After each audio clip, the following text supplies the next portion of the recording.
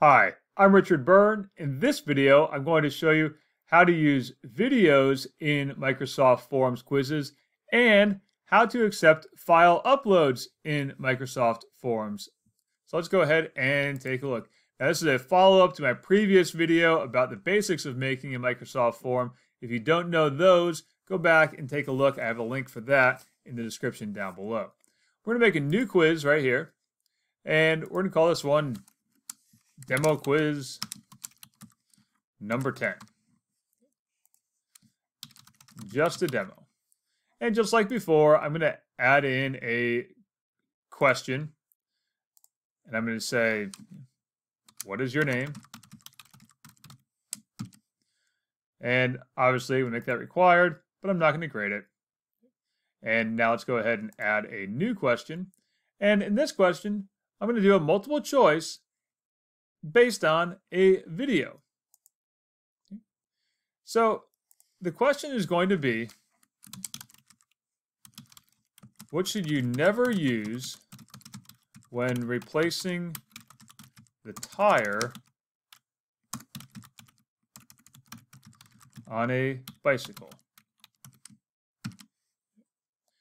And I'm now going to select Insert Media. I'm going to choose Video. And I'm going to paste in the URL for a video that I found on YouTube. I'm going to hit the Add button, and there it is. Now I'm going to use the multiple choice options here, and we'll say screwdriver, tire lever, or glue. So I'm now going to put a correct answer in there, hit 10 points, make that required, and we're done with that question. Now we can also do that with a short answer question. I'll hit Add New. I'll do a text question, and we'll say, what are 3 things you need to replace the inner tube in a bicycle tire? And again, I'm going to insert media, use video, paste in the link to the video, and now I can have a list of correct answers, or if I do a long answer, then students can write in a more free form method as opposed to just writing one word or one sentence answers. So I'll do long answer there. Now the last type of question we're going to add here is a question where students can respond by uploading a file. So to do that, we're going to select Add New, and rather than doing multiple choice or text or rating or date, we'll use the More Options here, and we'll select File Upload.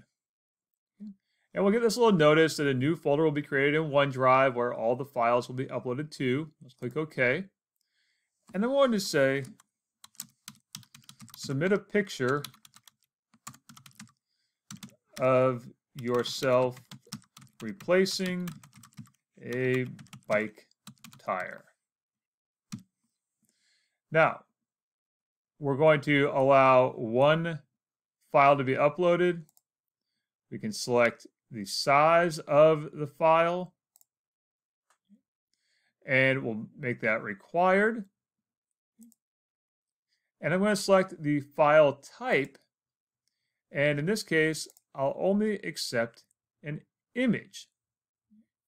Now, we'll save that, and we're done. Now, this will only allow images to be uploaded. You can see I could also choose video files or audio files. I'm only going to accept images, and students can upload one file. Now, when I go to share this, we'll see that we have the option for only people in my organization or specific people in my organization. If you do a file upload, you cannot share it outside of your organization. Only people within your organization can upload files, and so you'll see anyone can respond is completely grayed out. So now we can preview this. And we'll see, again, what is your name? And we can actually fill this out if we want to.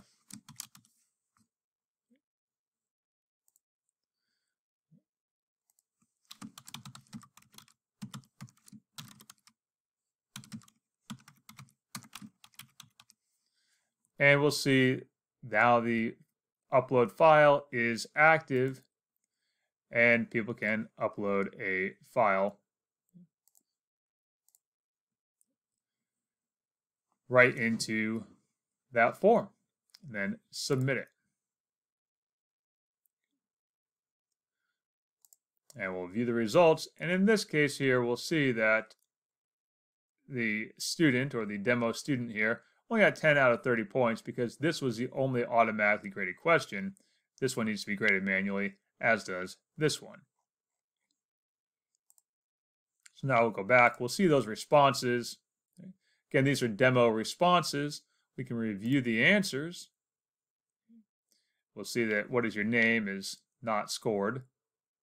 This one needs to be reviewed, so I'll put in points. This one here, I can go and look at that photograph. I can go and click on it and look at it and put in a point value.